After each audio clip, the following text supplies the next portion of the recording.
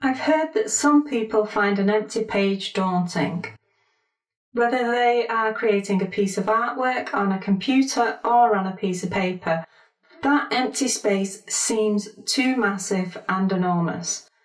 It's filled with possibilities, and this can make people nervous when they first approach the canvas.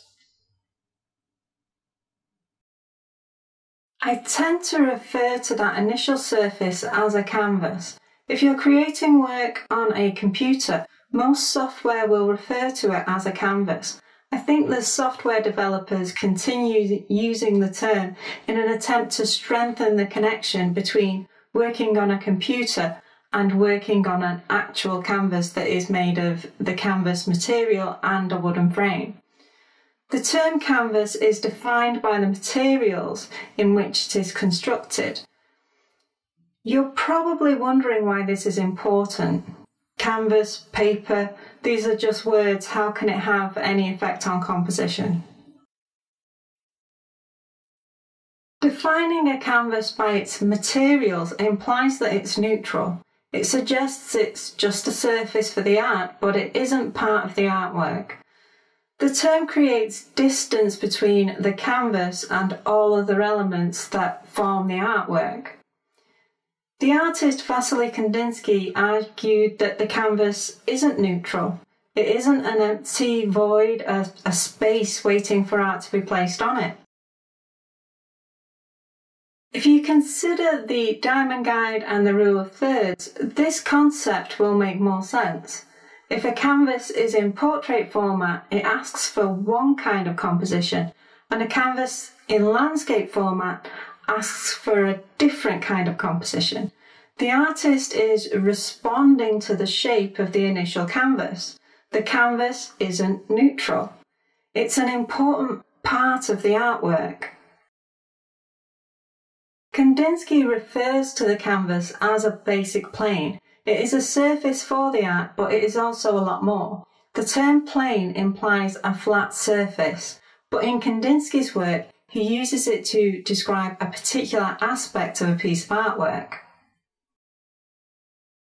This is a drawing of 4 lines. When these 4 lines come together, they cease to be lines, and instead they create the illusion they are the edges to a shape.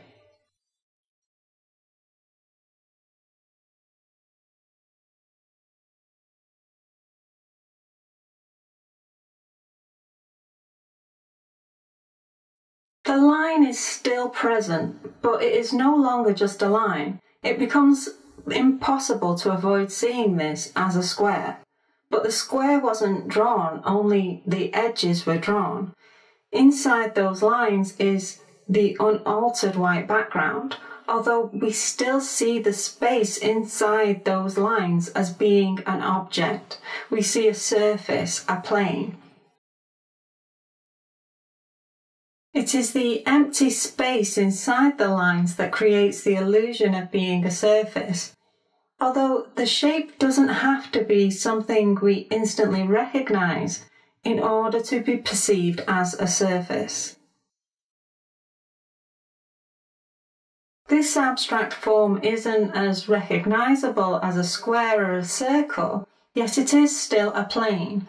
We can see it as a surface. We see the inside as having substance, even though we didn't add any information to that space. We simply highlighted its presence by drawing the lines to create the illusion of a shape. When you look at this drawing, you will see a circle, a square, and an abstract form without a name. How many planes are there in this image? Your first thought might be 3, the square, the circle, and the abstract shape. In reality, there are 4 planes. Now it has a colour, you might be able to see this shape as a plane. It has other planes placed on top, but it is still a plane. It is the first plane, what Kandinsky refers to as the basic plane. The canvas is the first shape in a composition.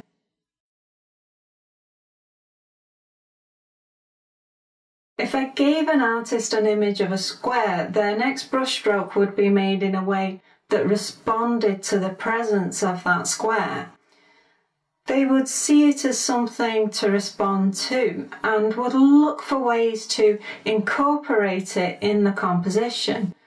But when they are given a square piece of paper or a canvas, they can struggle to see that they must respond to the shape of a square.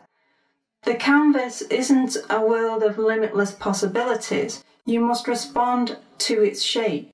The canvas isn't neutral, it is defined by its edges. It has its own shape.